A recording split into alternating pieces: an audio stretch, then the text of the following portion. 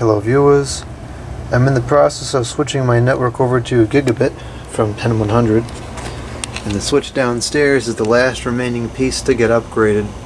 So I figured I'd do a video and show the performance before and after the change of switches. So this is the switch I've been using. This is a TP-Link 10100 switch. It's unmanaged. It was a very cheap piece of equipment, but it served me well over the past, I don't even know how long I've had it now. But here's the connection on the computer. As you can see, we're connected at 100 megabits per second. And I really don't care so much about the internet speed as long as it's more than like 15. But I'll run a test just so we can see here what it's doing.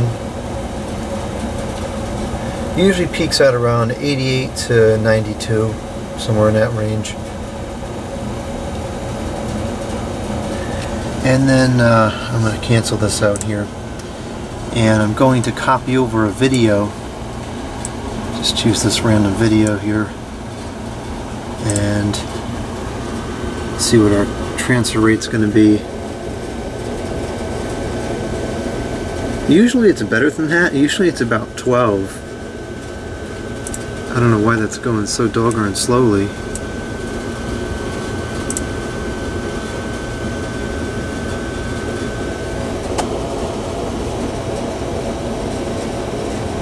Well, anyways, usually it's about 12 at best. You know, of course it varies, but that's what we're getting now for whatever reason.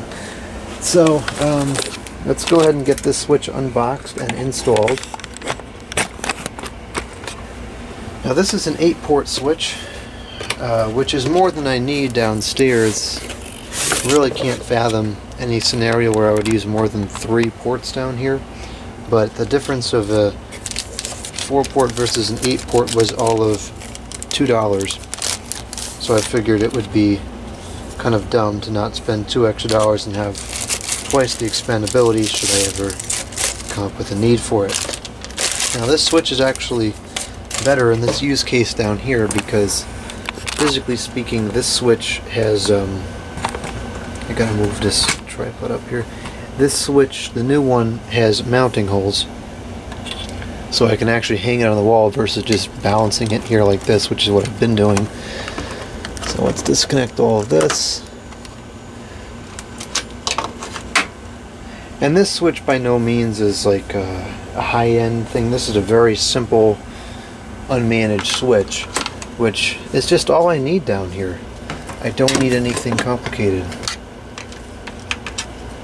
So this should be fairly plug and play. I'm going to have to move the cables around a bit because of the amount of tension that's on this, because it's a little bit bigger, is not healthy. But just for the video, I think it'll hold up. And again, I'll go back and redo that because that's very cringy. But anyways, there it is. That's in place. Now let's go over to the computer and see what we have here. We are connected. That's a good sign.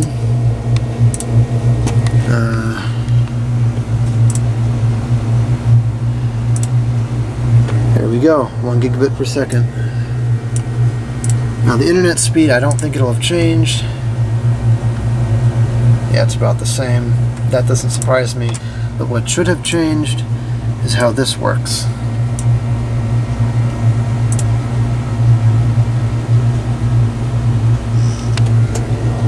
Alright, clearly we've got some troubleshooting to do because upstairs with the very same switch I was getting about 130. Now I'm only getting 7. So we're going to have to, I'm going to run a test over the cord coming down here, see if there's an issue with the cord, and if need be I really don't want to have to run the wire.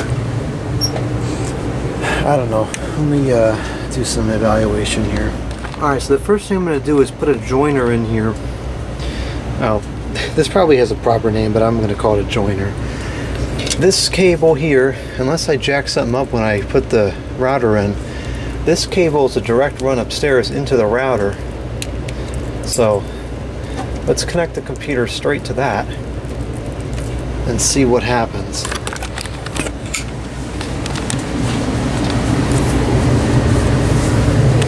Now, of course, when I connected the switch upstairs, it was completely plug and play. Actually, I did it while I was eating lunch, and it worked perfect.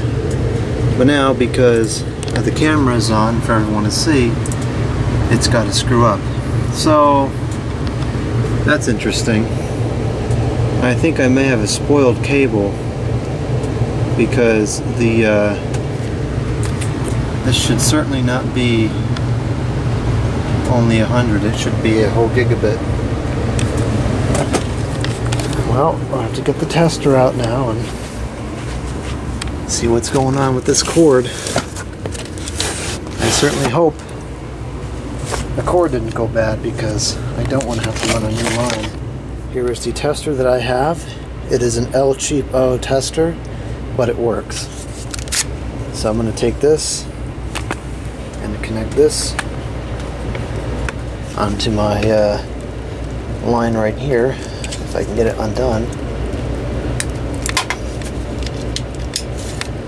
And then I gotta put batteries in this other piece and plug it up upstairs.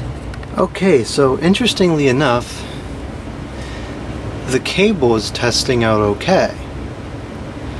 So the only thing I could think of that's causing the problem at this point would be there's two patch cables upstairs in the network closet that run between this connected wire that run through the walls and the router.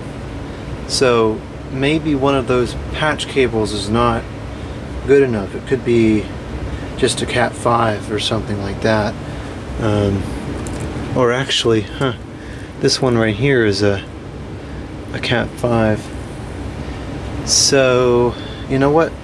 Maybe I tested this last night and it worked fine, but I used the outlet over there, wherever it may be. Hello, connector. I don't know where it is, but anyways, I'm gonna pull this yellow cord, this patch cord that goes from here to the computer, and see what happens. Alright, so the conclusion is that it's an issue with the wiring that's running through the wall. So I'm going to have to upgrade that to a Cat 6 and try again.